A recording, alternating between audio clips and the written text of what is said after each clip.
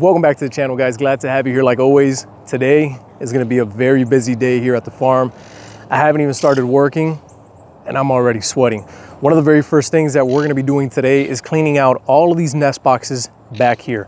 If you guys follow along the channel, you know that a while back, probably like 4 weeks ago, I went ahead and I pulled out all the chicks that these parrots had.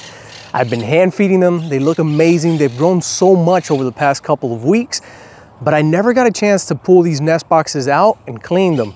So that's exactly what I'm gonna be doing today. Now, many of these probably have the second clutch already, so we'll have to be very careful.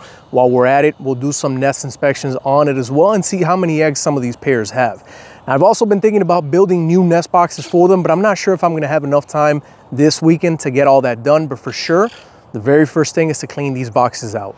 But before we continue with today's video, cleaning those nests, it's time for your baby Quaker parrot update of the week.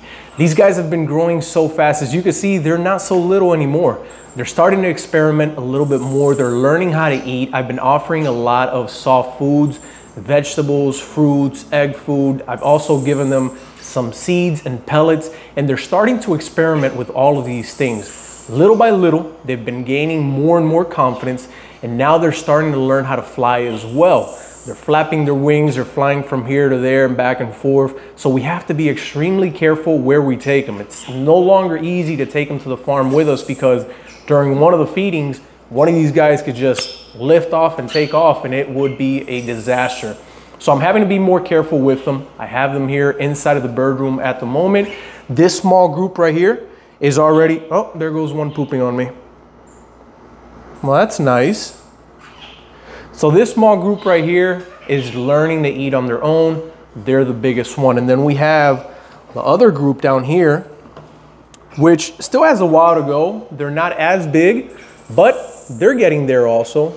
You can see that they're already fully feathered up, but they're not ready to leave the nest yet, so I still have them down here. Then we have the tiniest one, which is this one right here. And this guy has been growing little by little. He's still the smallest dumpling that we have of the bunch, but he'll get there eventually. He'll get there eventually.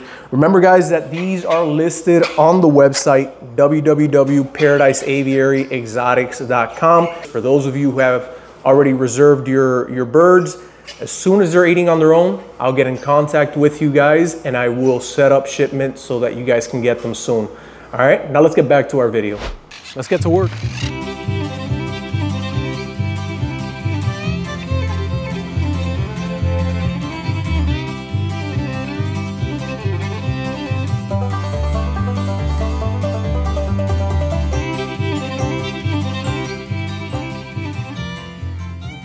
I should have brought a mask for this. There's so much dust everywhere. I gotta wash off. So I just finished cleaning all of the nests, as you guys saw. There's 4 pairs that have eggs. I don't expect these pairs to lay anymore. It's kind of late in the season. We're already sitting in July, so pretty much season's over. I'm amazed that there's 4 pairs that have more eggs. I brought these birds to the farm at the beginning of the season, or a little bit past the beginning of the season, so I didn't even really expect much from them. So I was pretty happy when they gave me some chicks this year. I left the door open for 1 second and the turkeys come in here. These are my favorite animals on the farm. They're so dumb. That's a horrible thing to say, but they're so dumb, but so cute at the same time. The next thing that we're gonna focus on is finishing these cages back here. Over the last couple of months, I have been hard at work building all of these cages for the parrots, and the majority of them, if not all of them already, are done.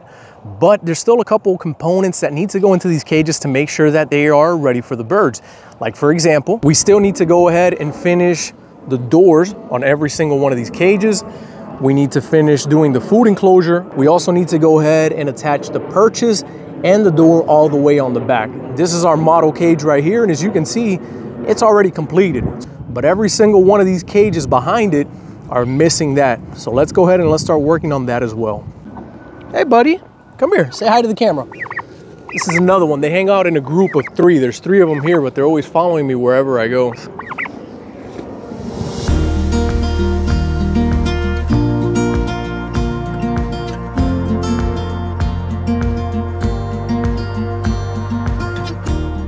So I just finished cutting all of the doors for the cages. Time to move on to the food enclosures for all of these cages.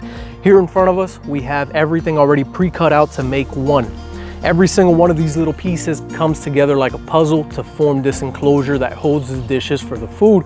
So I'm gonna show you guys exactly how it is that they are assembled in this part of the video. So if you guys wanna replicate something similar for your cages, you can go ahead and do that. Once I'm done assembling this one, I'll start cutting all of the other ones that I need for the cages, and hopefully I'll be able to finish all of this by today and have every single one of these cages completely built.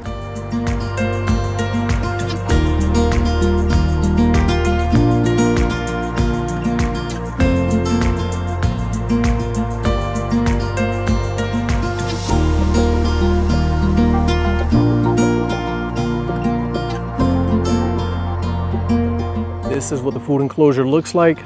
Now all it's missing is just this little back flap door right here, and this is where we put it in. And this is the section that gets connected to the cages themselves. Here's the first one done. Now I just have to go ahead and make 27 more of these.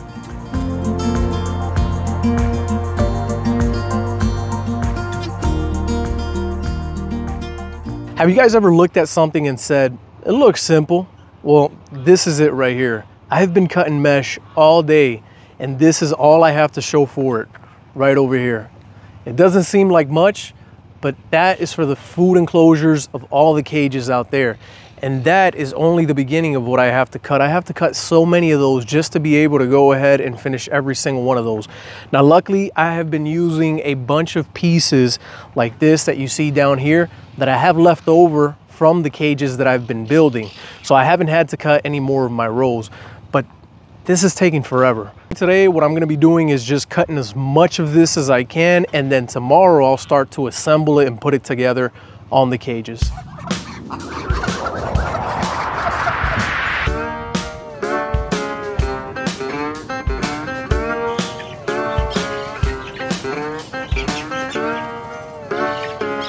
Day 2 here at the farm.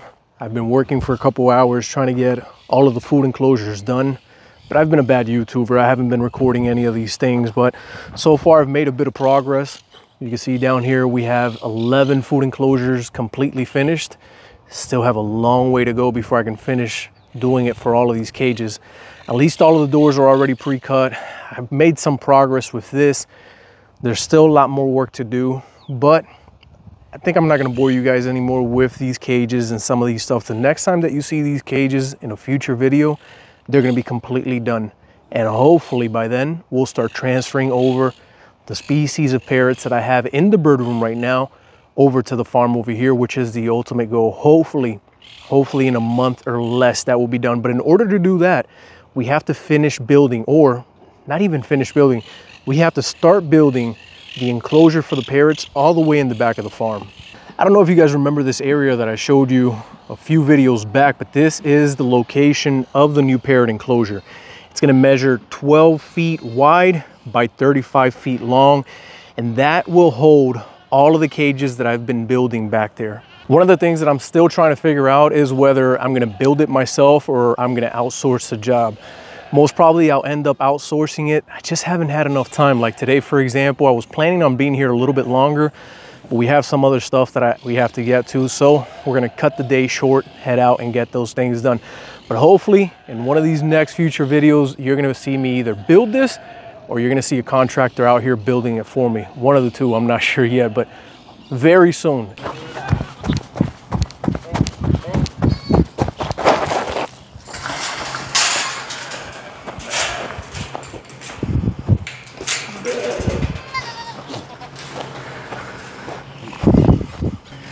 These goats are starting to piss me off. Every time that we let them loose, they cause havoc. They do something different. The other day, they broke in through the chicken coop.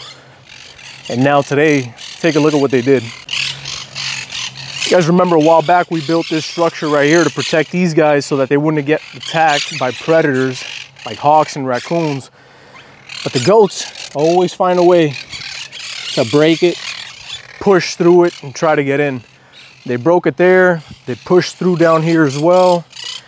They pushed through right here also. And also on this side. You guys see this poor little guy right here? Unfortunately, he was getting picked on inside of the coop. The other chickens were attacking him.